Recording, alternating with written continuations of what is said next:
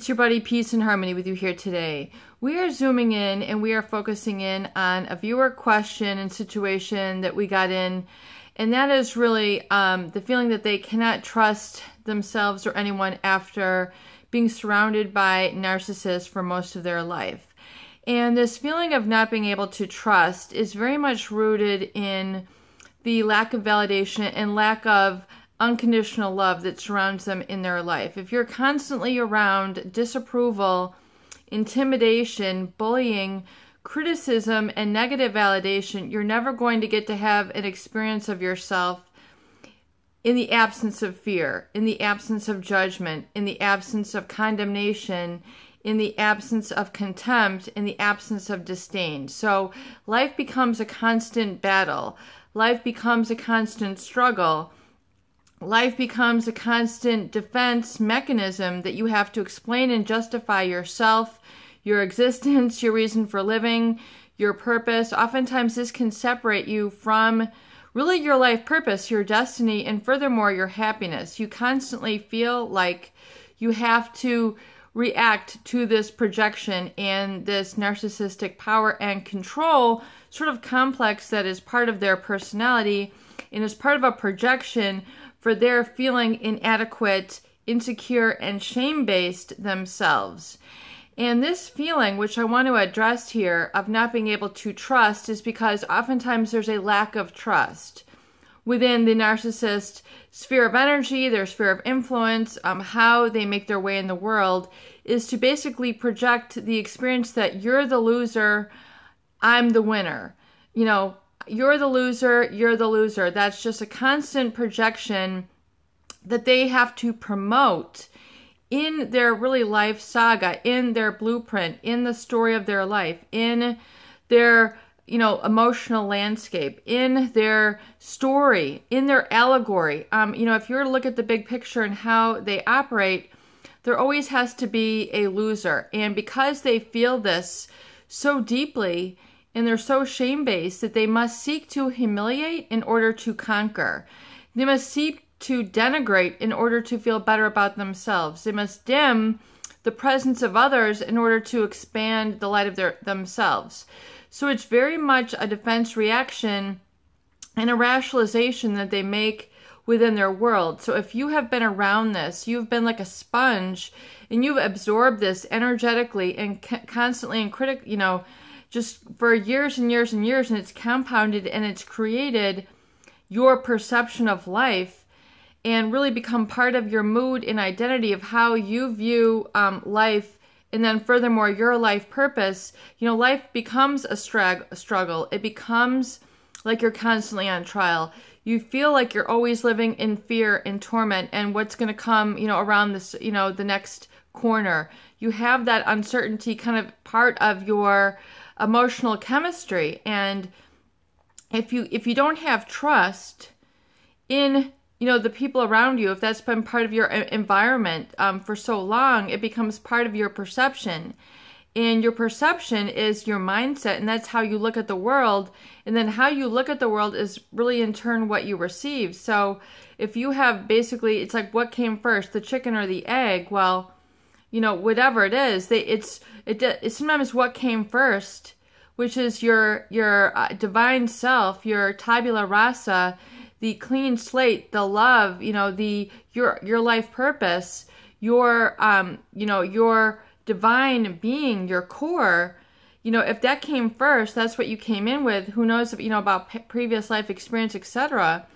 But basically, you came out of that love and that source, that divine source. I mean, do you understand what I'm saying there? So if that came first and then projected onto you with a lot of narcissistic influence, which really can pervade, individuals, families, communities, and really the world at large, it becomes very difficult to experience that trust, which is a feeling of knowing. It's a feeling of contentment. It's a feeling of certainty, and it's a feeling of faith.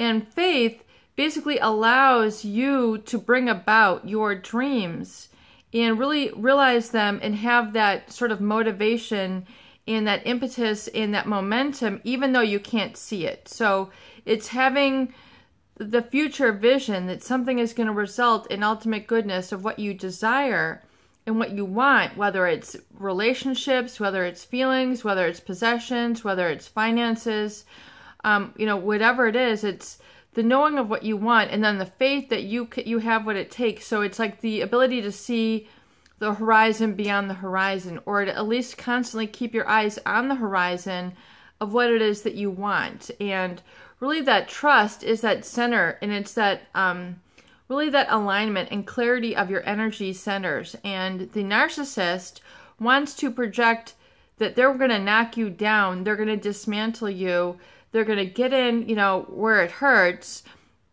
It might be your pocketbook. They might try to hit you at your pocketbook. They might try to hit you at your appearances. They might try to, hit you at your empathy, your humanness, the fact that you're not perfect. They're going to find some little crevice, some little chink in the armor that they're going to try to focus in on and basically rip you apart. Or some people say rip you a new one. I've never really understood what that meant, but they're basically trying to peck at some little flaw and make that a mogul.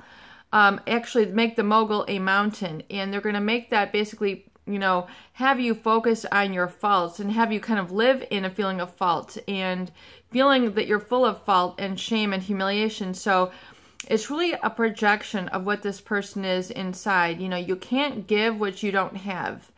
And so the narcissist can't give love. They can't give that sort of a lot of that divine presence, even though it's an outer shell sometimes of charm. And, these people can be very entertaining. But oftentimes they can't give you that sort of trust, that safety, that security. It's constantly, you have to prove yourself around them. It's a reaction. They always, they're not open up. It's a presence that you can feel. And so, if you have encountered this, it's the narcissistic bullying. There always has to be a game. There always has to be a winner and a loser. You'll be able to sense that. So it's almost like they're constantly keeping score.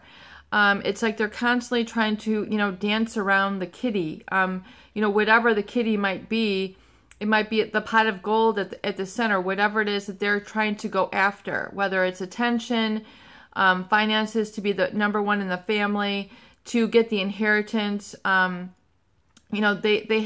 something that they're going after, and it can be very dangerous because of the destructive element that they seem to project onto others, which oftentimes is that shame, humiliation, and embarrassment. So if you have felt this around them, it's basically because they when they seek to dismantle you, they have that sense of superiority that they need, that they thrive on. And, why don't they ever change if it becomes such an image that they have to prop up? Because they just thrive on going after the image. That's what they're focused on. That's what their blueprint is. That's their allegory. That's their story. And, eventually it's going to cave in on them. It's going to implode. Eventually something is going to go poof, and, you're going to hear something about them. You're going to hear, of how unhappy they are. And then the facade, that you were basically in love with, what was a facade. But, I think it's oftentimes a lesson learned. That's why I talk so important in the recovery journal, is to focus on your lesson learned and to realize it's okay to move through this relationship.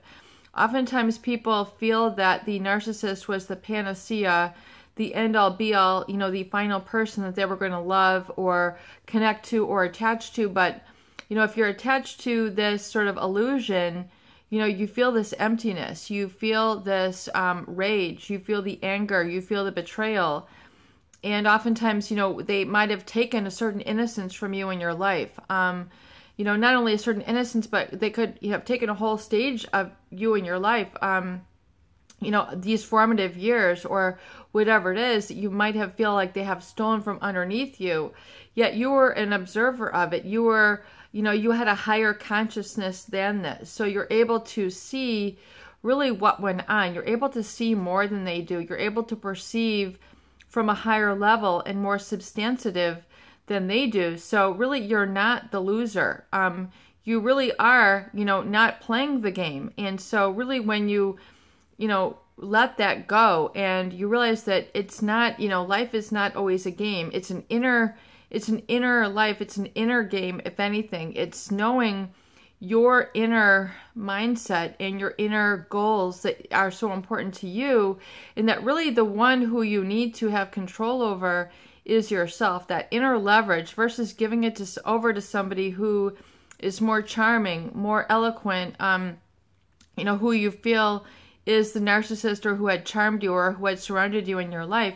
Realizing that the lever and the power is within you, and that power to perceive is really the power to help heal yourself and come through those feelings of emptiness and betrayal and rage and anger that oftentimes erupts from feeling in the presence of this loss of innocence or loss of humanity that you see. And there's a great deal of restorative powers that can become within you once you are able to accept that and let go of the illusion that the narcissist was trying to make you the loser, because in essence, they're the ones who had really the grave loss that they were acting out of. So the feeling less than, the feeling insecure, the shame-based, the humiliation that they constantly had to project onto you, you were a temporarily, throwing block, like I think, like clay on, if you've ever seen those,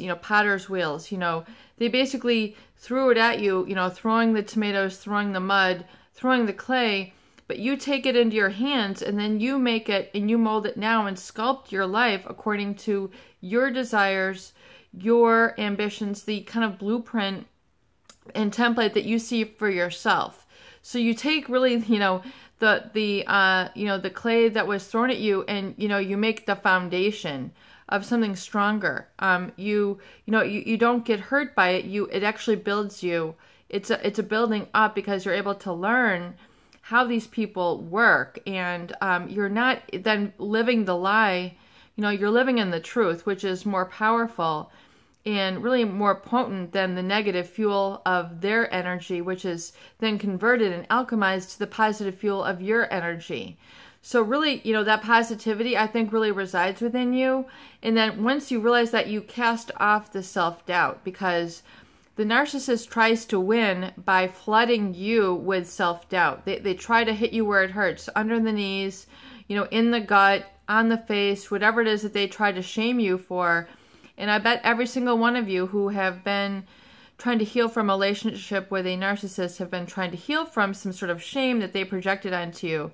But notice the projection, and notice the reality and the positivity in the fuel that you have within you, and realize that, you're now opting out of their game.